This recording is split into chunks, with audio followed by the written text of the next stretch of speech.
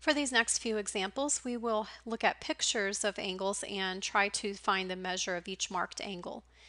The first diagram shows us a straight line split into two angles.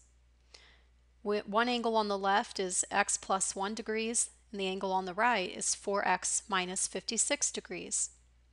Since these two adjacent angles make a straight line together, they are supplementary and their measures together should be 180 degrees.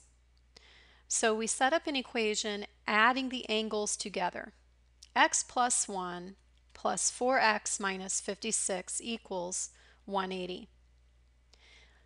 Add like terms on the left. X plus 4x is 5x. 1 plus negative 56 is negative 55. So we have 5x minus 55 equals 180.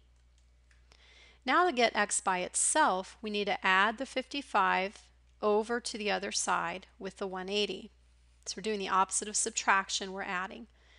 So now we have 5x equals 180 plus 55. And that sum is 235. Lastly, we have 5x equals 235. The opposite of multiplying x by 5 is to divide by 5. And we do that with the 235. So 235 divided by 5 is equal to 47. Now notice this is not 47 degrees, this is just what x equals. We have to go back to the original picture and let x be 47 to figure out the measures of the angles. So the first angle on the left says x plus 1 degrees, so that becomes 47 plus 1 degrees, or 48 degrees. For the angle on the right, its expression was 4 times x minus 56, so we get 4 times 47 minus 56. And 4 times 47 minus 56 is 132 degrees. On the next picture, we have two angles that intersect each other and they make an X. Now, when you have that situation, angles that are opposite of each other are vertical angles, and vertical angles are congruent. So we have two vertical angles here. One on the left is 5x minus 129 degrees, and the one on the right is 2x minus 21 degrees. These angles have equal measures, so this equation is to set these equal to each other and solve for x. So I have 5x minus 129 equals 2x minus 21. Since there aren't any like terms on the left or the right, you can get your letters together. And I like to get my letters on the left. Positive 2x becomes minus 2x, and we're going to line that up under the 5x. 5x minus 2x is 3x. And then when I bring down the rest of the equation, I have 3x minus 129 equals negative 21. Now we want to get 3x alone. So the minus 129 becomes plus 129 to both sides. And then we have 3x equals negative 21 plus 129, and that equals 108. Finally, the opposite of multiplying x by 3 is to divide both sides by 3. So x is 108 divided by 3, and that equals 36. Again, it's not 36 degrees, that's just the answer for x. So to find the measure of each angle, you have to substitute x into those expressions. So the first expression is 5 times x minus 129.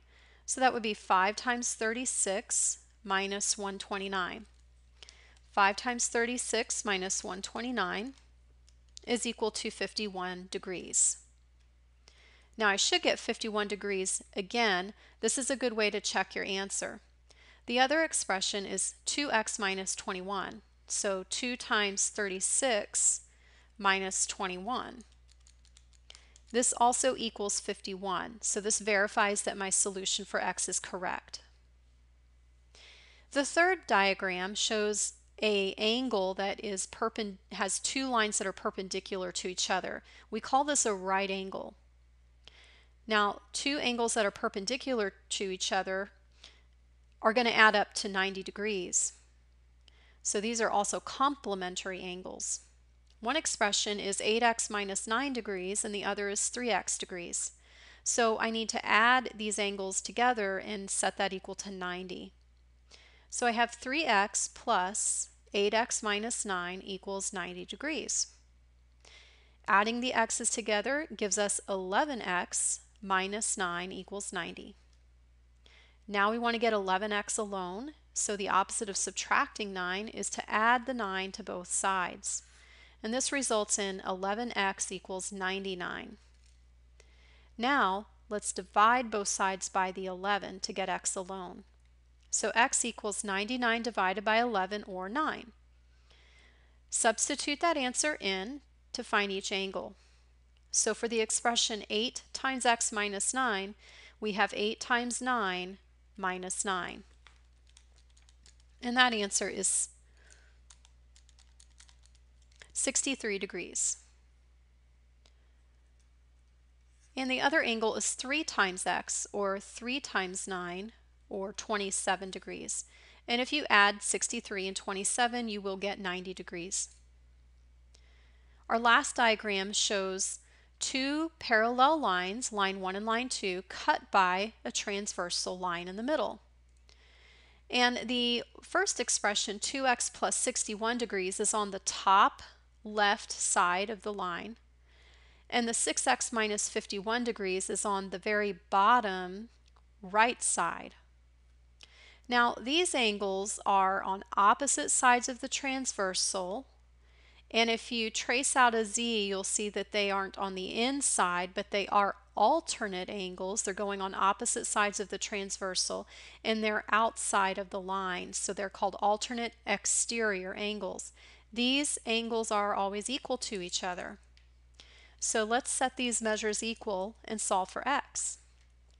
So I have 2x plus 61 is equal to 6x minus 51. So for this equation, let's get our letters on the left.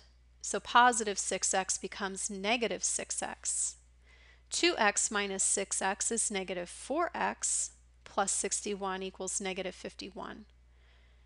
Now let's subtract 61 from both sides. So negative 4x is equal to negative 51 minus 61, and that's equal to negative 112. Lastly, we're going to divide both sides by the x number, negative 4.